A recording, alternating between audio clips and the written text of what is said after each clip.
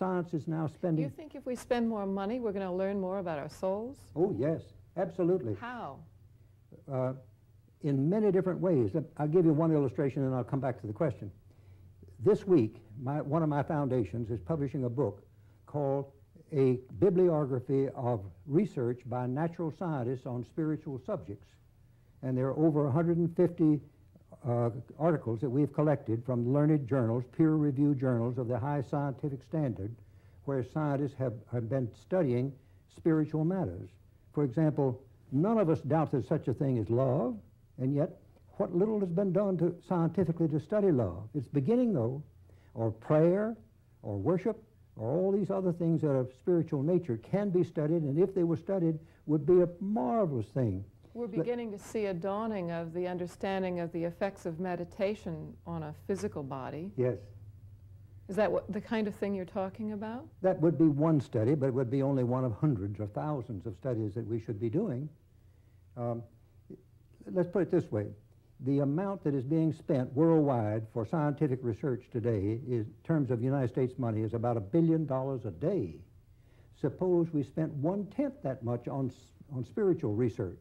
What do you think that would be $100 million a day spent on spiritual research, and that is more than has been spent on spiritual research in the history of the earth. And I hope that eventually, not too far away, we'll be doing it per day.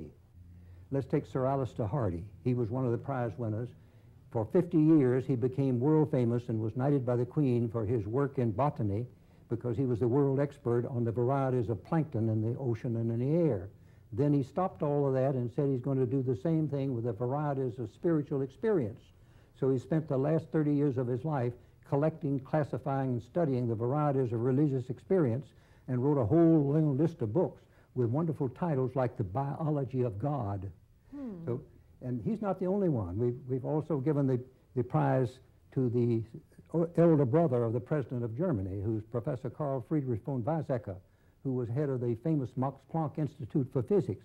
He, in turn, learned from physics that the eternal things, the spiritual things, were one that was more important.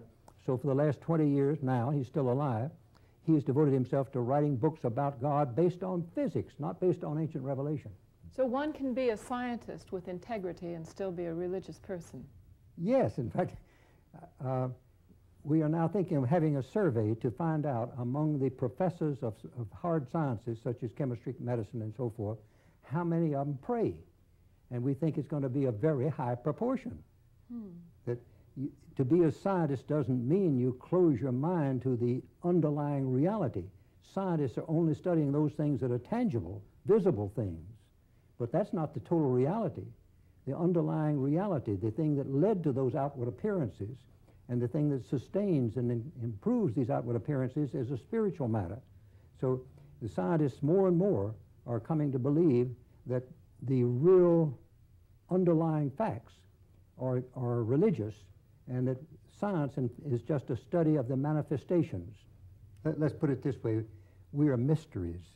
And the more we look at the mysteries and learn more, we realize how great the underlying mysteries are. The more we learn, the more humble we become to realize how much more there is still to learn.